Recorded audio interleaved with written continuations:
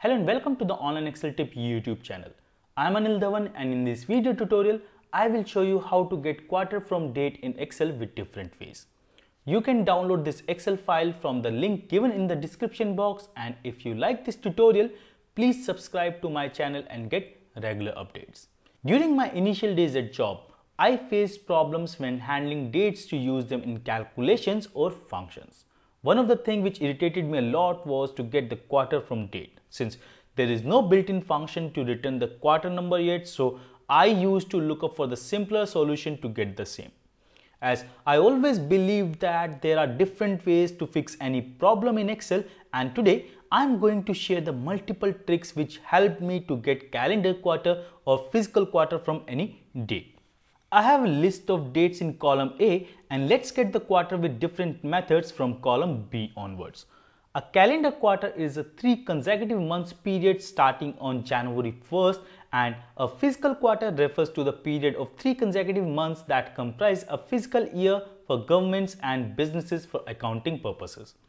Let's first start with the calendar quarter in column B, and to get the same, I enter roundup function in cell B3 that is used to round a number up. In the first argument, I'll extract the month from the date given in cell A3 using month function. So I refer here A3 and then close the month function.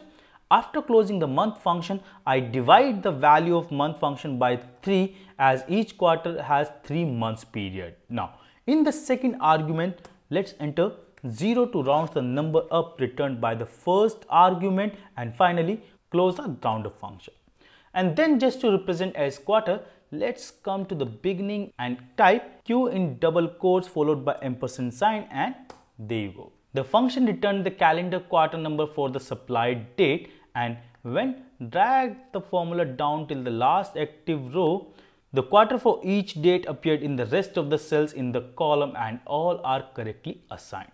Now, let's get the same with another method. So come to the C3 and enter ceiling function here, and next month function, and once again take A3 as the serial number argument and then close the month function. In the second argument of ceiling function, let's enter 3 as the significance and close the function. Ceiling function rounds up the number to the nearest multiple of significance away from 0. So after closing this function, let's divide it by 3 here as well, and then type Q in the beginning followed by ampersand and then hit enter. There we have the quarter number in cell C3 as 2 since month April falls in the second quarter of the calendar year. So the first argument of ceiling function here returned 4 for the month of April, and when it looked for the nearest multiple of 3, it returned number 6, which later divided by 3, and then finally it returned 2 in the cell, and later we drag the formula down till the last active row to get the quarter number for the rest of the dates. Okay. Now, for the third method of getting the quarter, I'll use the INT function along with the month function. So first enter INT function and then open another parenthesis and insert month function and refer to A3 and close the function. After closing it, subtract 1 from it and then close the main parenthesis and then divide the output by 3 and close the INT function. After closing the INT function, add 1 to it and then let's have Q in the beginning to represent quarter number and hit enter. After hitting it enter, let's drag the formula down in the required cells. The INT function rounds a number down to the integer. So if you take a look at cell D4, here when the month function returned the value, it first subtracted 1 from it and then later it got divided by 3. So when 1 subtracted from the 12th month, that is December, 11 is left out, which later got it divided by 3. So INT function is left out with the value 3.6666666666667, and when it rounded down, 3 is only left, and then at last we added 1 to the final value, which later became 4, and that is our quarter number for the month December. Okay. To get the quarter number for the fourth method, I'll use the TRUNC function with month function, and here everything will remain same as the previous function except the TRUNC will be replaced with INT function only. So let's copy this function here and come to E3 and paste it here and replace INT with TRUNC. TRUNC function truncates the number to a specified number of decimal places where the second argument of TRUNC function, which is number of digits, is optional, and when it omitted, it by default takes 0 and return to the nearest value, and then we drag this formula down. Okay. The fifth way of getting the quarter is really interesting. I learned this trick long ago from Mike Girvin's YouTube channel called ExcelIsFun.com. The trick is really amazing, and to use that, let's jump to cell F3 and start with letter Q in double quotes followed by ampersand sign, and then enter month function, and once again nest another month function, and then refer to cell A3 and close the nested month function. Now once again insert the ampersand sign and enter 0 to get merged with the answer returned by the nested month function, and after that close the main month function. Nested month is extracting the month number from date. So for A3 it returned 4 here as the month number, and then it merged with serial number 0, which then became 40, and then main month function extracted the month as 2 from the serial number 40. Serial number 40, which is the 40th day from January 1st, 1900, falls in the second month of 1900. Serial number 1 is considered as January 1st, 1900, 2 as January 2nd, 1900, and 40 as February 9th, 1900, and so on. And we have got our quarter number back in the cell. Quite interesting, isn't it?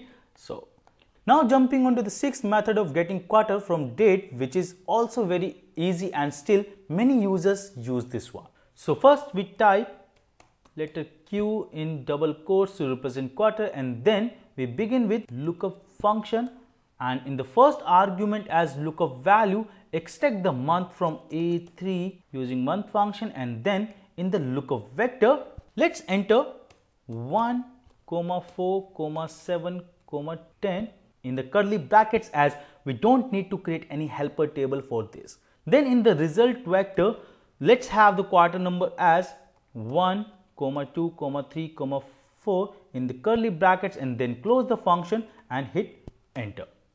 Now let's drag this function down. Okay. With this technique, you don't need to create any table in the spreadsheet separately. Not only you can get the calendar quarter, but also if you want to get the fiscal quarter, you can make the required changes in the result vector and get the same. Since every country has different financial year, but some of them also share similar financial year.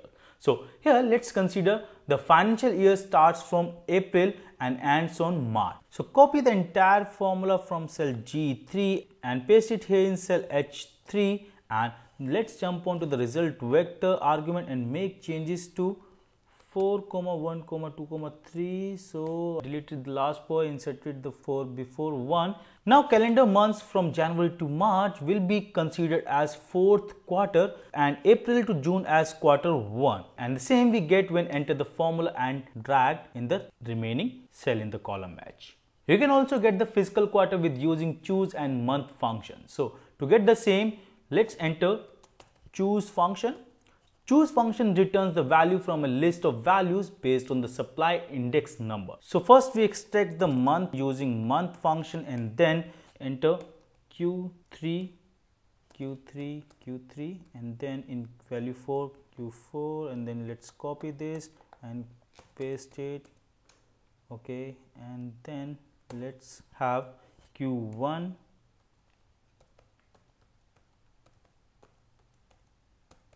and then Q2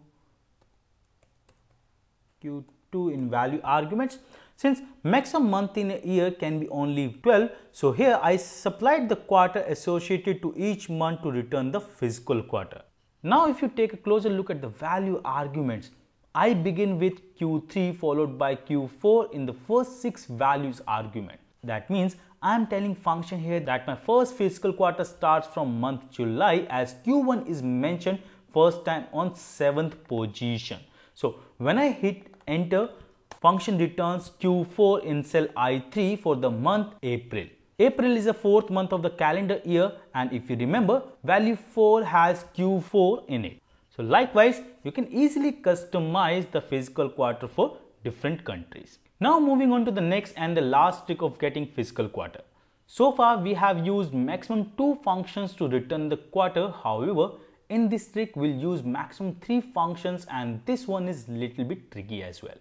Anyways, let's begin with equal to sign, then type Q in double quotes followed by ampersand sign to merge it with the formulas we are going to enter. Here I first start with mode function and next ceiling function. In the first argument, let's enter number 9 and then enter plus sign followed by month function and take A3 in the argument and close the function.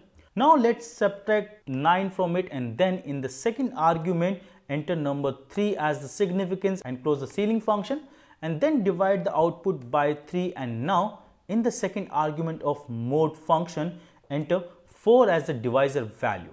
Then close the mode function and then add 1 to the final answer returned by mode function. Hit enter and we have got Q3 for the first date, and when drag the formula down, we get the relevant quarter according to the United States fiscal year.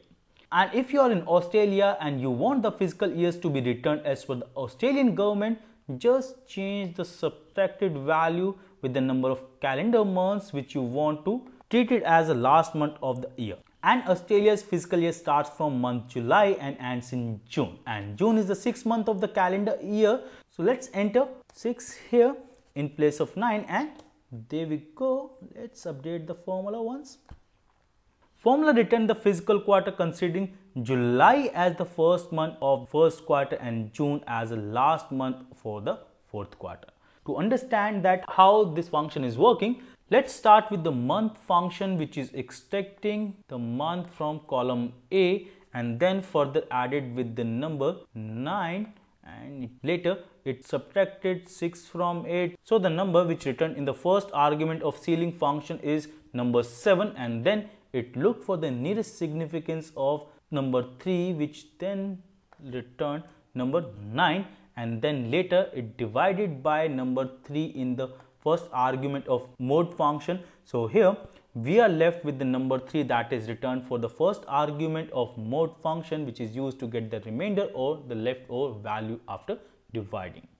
Here when number 3 is divided by 4, it actually didn't divide it exactly even once, so the remainder here is number 3, and then last we manually added 1 to the final answer, and this is how we have got Q4 for the first date. Similarly, for the next date, ceiling function here is returning the value 15, which then divided by number 3. So we are left with number 5, and then mode function return the remainder of 5 divided by 4, that is 1, and then last it got added with 1 that we have added at last to return the quarter number as 2. So what you only need to do is to change the subtracting value to the calendar month which you want to be treated as the last month of the fiscal year. If you come across any other alternative, please mention it in the comment section. That's all I have in this tutorial for now. I hope you liked and found this video useful. Thank you for watching. Have a good day.